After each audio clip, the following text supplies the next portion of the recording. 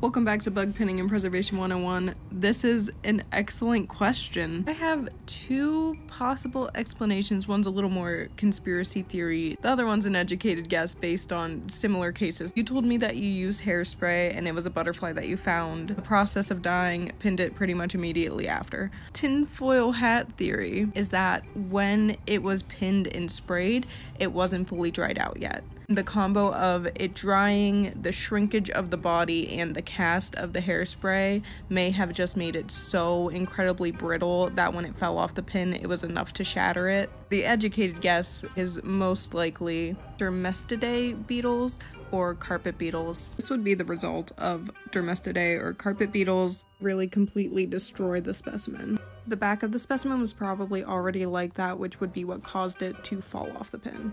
Prevention for something like this would be making sure the specimen's container is tightly sealed and keeping out an eye for signs of beetles. This is what a common type of carpet beetle and their larvae look like. If you do see signs of carpet beetles, best course of action is put the specimen and its whole container in the freezer. Leave it there for up to a week, and then once you take it back out, check for further signs of beetles. If anybody else has any theories, feel free to leave them in the comments. I'm really sorry that happened to your specimen.